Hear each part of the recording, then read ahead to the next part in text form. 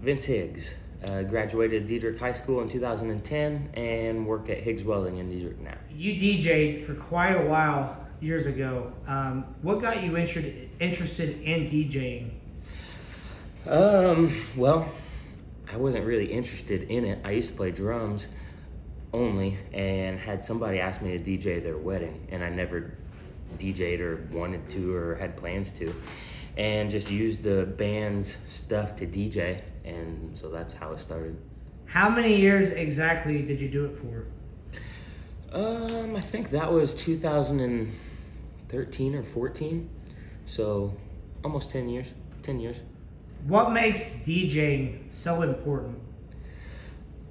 I think there's a lot of times people are stressed out with work or other things, and they like to go and blow off some steam, and a DJ will play a few songs that they like or favorite songs and good feel-good songs, party songs, and help people blow off some steam, forget about things that are going on, and maybe just have some fun, get away.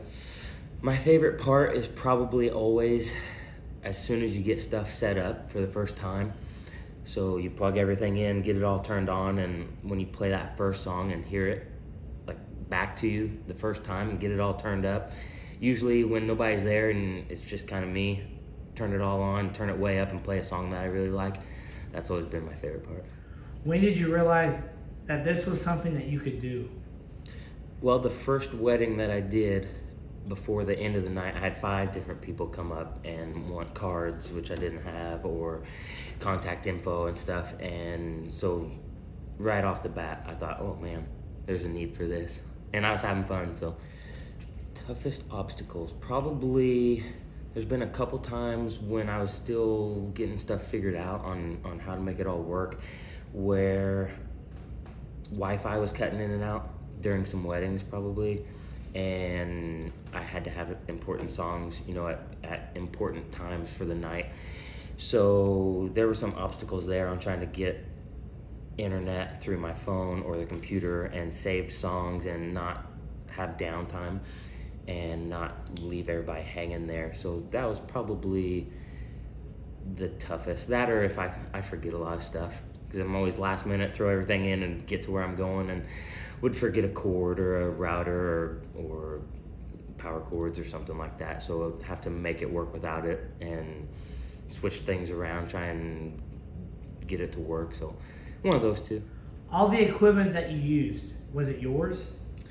Yeah, for the most part. It was all mine, either stuff that I bought for DJing or from playing music in the band. Except a couple times, maybe if I did some really big stuff, I would rent some things from some other guys, and had part ownership in some other sound stuff with some guys. But else, yeah, it was usually all mine.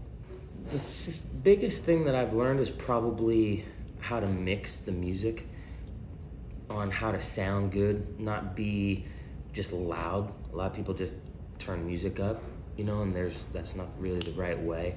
There's different tones and different ways to EQ it, so that it sounds good when it's coming at you instead of just like blaring in your ear.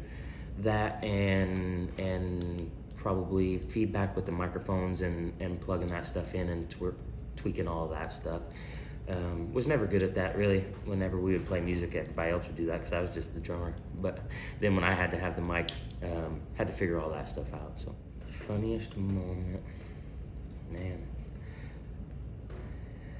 I'm sure there's 1,000 different things that happen and I've laughed harder and was way better. But the only thing that sticks out in my mind off the top of my head was a Brummer wedding in T-Town. That was right when they were doing the remodel, before it burnt and they rebuilt, but the remodel, and Wi-Fi was kicking in and out. So I was using my phone and some other stuff, and the wedding party song was Chattahoochee by Alan Jackson.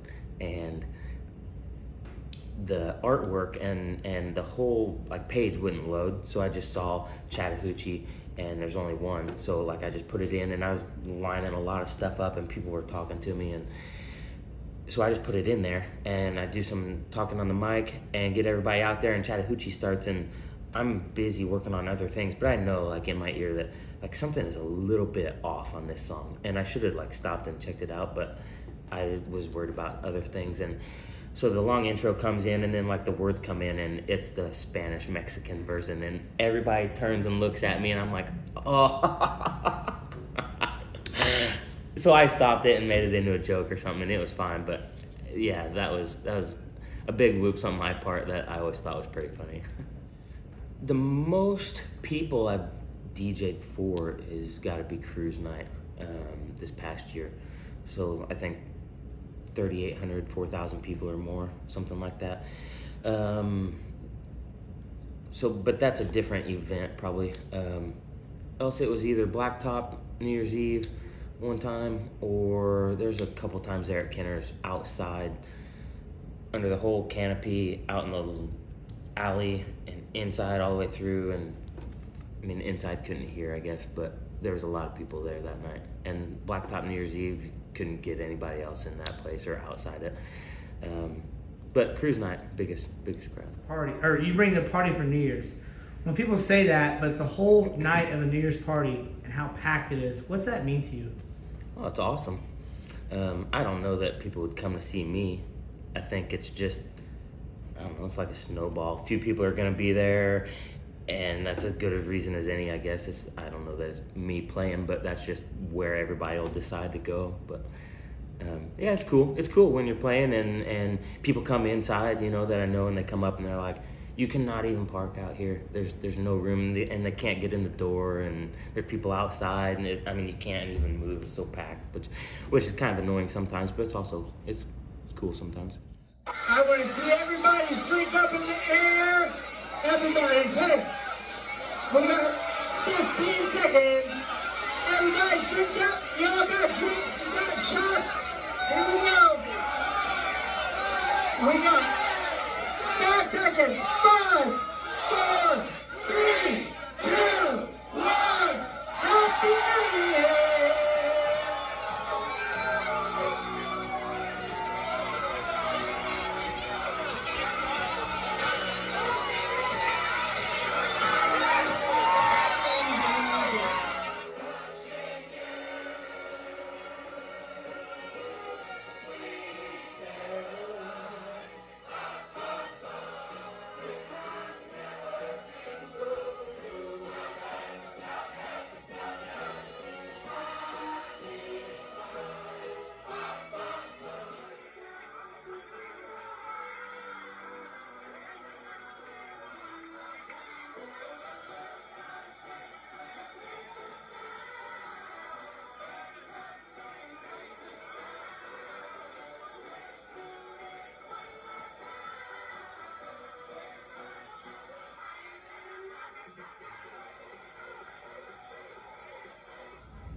Favorite songs I like to play, it depends on the setting and the crowd, the occasion, but there's songs that are mixed really well, and then there's songs that are, I would call them like just generic songs, and a lot of them are really good songs, but the mix isn't as good.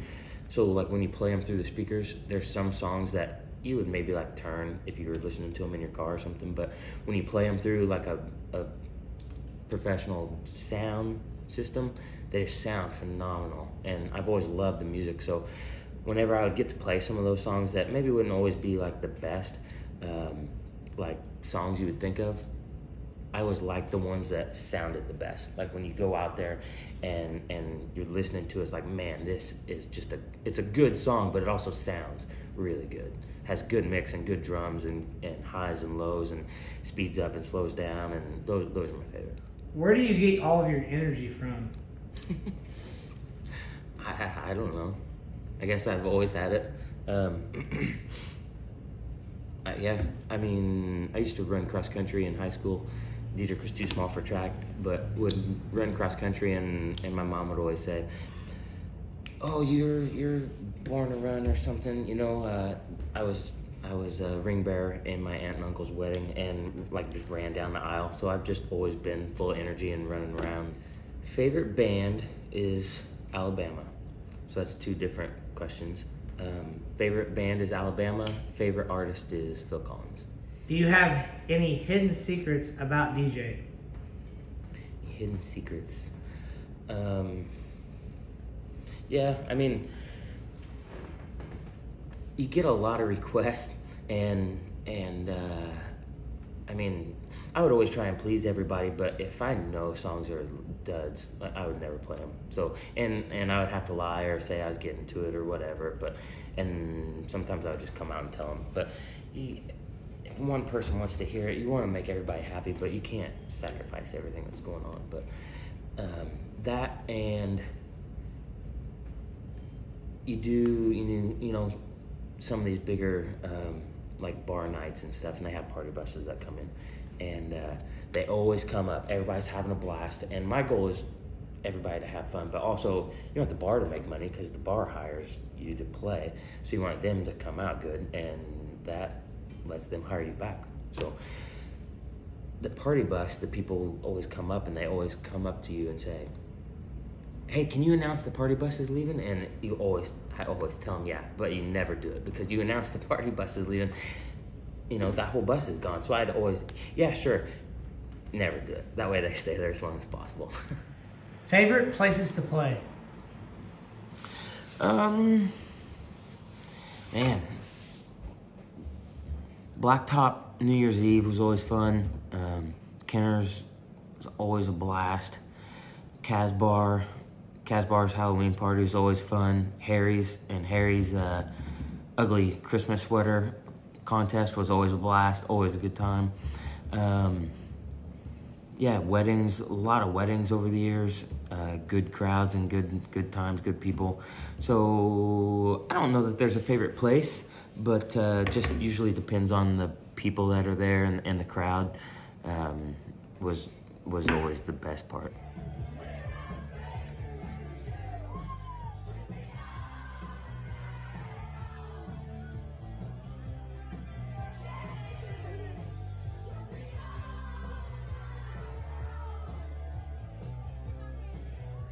When you hear DJing isn't the same without Vince, what goes through your mind? Probably that's better off. What makes you so unique compared to all other DJs? I don't know that I'm any better or different at all, but I feel like I have a good mix coming through, but also pay attention to the crowd, you know, who's out there, and if they're feeling a certain type of music or not feeling it, to kind of try and play off of that, not just have a playlist of things that I'm gonna run through. That and just make sure that everybody has fun, whether that's going out and messing around with them, or knowing to steer towards a certain other type of music, or just being able to be, I don't know, just be open to anything and accommodate to what's going on around me, I guess. Best advice you have received? Probably whenever I got the wireless mixer. Friend of mine that I get stuff from in town got me set up with a wireless mixer so that I can control things from away from the table. Else I was always running back up to the table, making changes, and then running back out there, but then I could do it out on the floor. So that was a big changer. Who's had the biggest impact on your life when it comes to DJ? Who's had the biggest impact?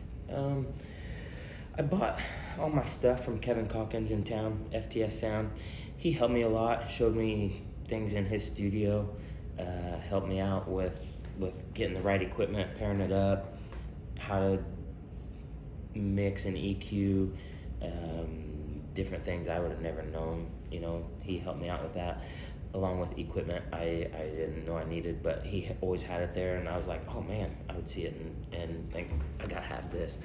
So Kevin, yeah, and my buddy Carson Prummer has helped me a lot too, you know, from playing in the band together and stuff, and he loves music just as much as I do, and would help me, either we'd share equipment or he'd come and help me set stuff up, or I, you know, would always call him since he was more sound guy than I was. He went to school for it, so he knew what he was doing, and I would call him a few times. There were several times I'd have to call him and say, hey dude, how do you do this? This is my problem. How do you fix it? And he would always bail me out. So, and he knew a lot of times, like, he could tell, oh shit, Vince is in a pinch. He needs my help. So yeah, those two always came through for me. Advice to younger DJs. Probably like what I said earlier about mixing the sound. To get the sound right, make sure that it's not, a lot of people probably say that I played too loud, but I feel like if it was too loud, at least it still sounded good. You go a lot of places, at least, I pick it up that it's loud, or there's way too much bass, or not even close to enough, or it's got all the highs turned way up, and it just needs tweaked. So I would say that's the biggest advice I would give is learn how to mix music and sound, and make sure that you got a good mix coming through. Do you still play gigs? Yeah, I probably always will. As far as maybe DJ once or twice, and then play the drums when I get time and get the chance.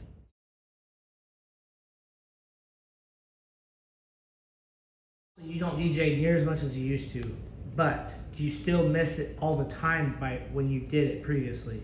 No. I think I just did it so much in such a short amount of time that, I don't really miss it. I miss it when I'm doing it. I'm like, man, yeah, this is cool. I like playing the music and stuff, but I don't ever just miss it out of nowhere.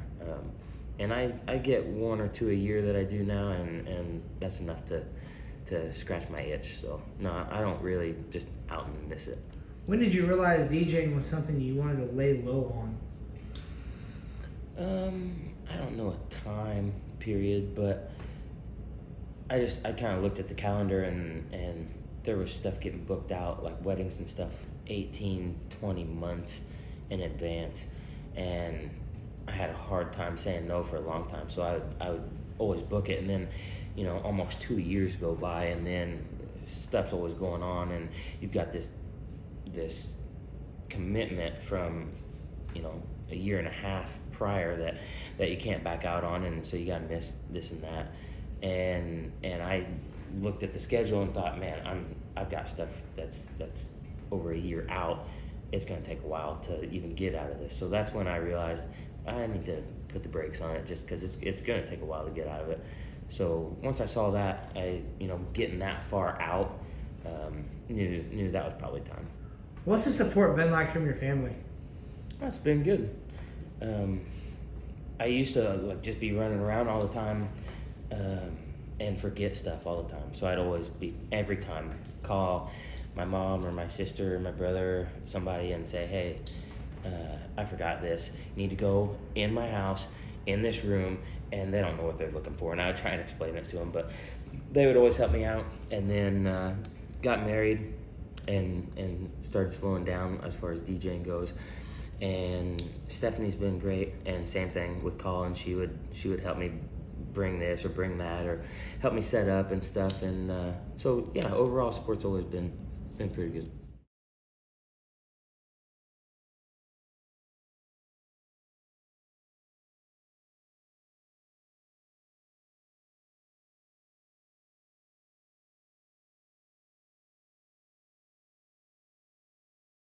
And life in general, who is your biggest role model? That's got to be my dad. Always tried to follow in his footsteps. When I was 5, I was kind of old enough to realize what was going on, and Dad had a drum set from when he would play, and he helped me set it up, and I just wanted to play because he played. And then he had horses, and I did horses because he was in horses, and then we always go hunting together and do everything together, and went this step to that step, and now work at the shop, and have always just been right there with him and trying to do what he does and live up to his expectations, and always watch him and try and learn from him and try to be him. So as far as all the time you spent in the DJing, but also the people who have supported you from day one to where you're at now, tell them all thank you, 1,000 times. The people that have hired me to do weddings, thank you. Bar owners, just people doing private events, even there's a couple times, you know, T-Town boys have won state, seems like all the time. So they would always call and like, we're on our way home, you know, and I would get my stuff and throw it together and run out wherever, and we'd set it up and play. And a couple times, you know, didn't want anything, but they would still pass tip bucket around and stuff, and that was cool. But thank you to anybody booked a wedding that, you know, that had a party or an event or anything and had me out there. That's fun. Thank you guys. Bar owners that's had me back several times over and over and over. Thank you guys. And thank everybody that comes out, you know, that comes out, either that happens to be there and hangs out for a while, or used to follow and come around wherever I was. Anybody that would come up and hang out and say hi, and anybody that would have fun and sing songs and mess around and make it into a good time. Thank you guys. Yeah, just thank everybody that ever came out and supported me while I was playing.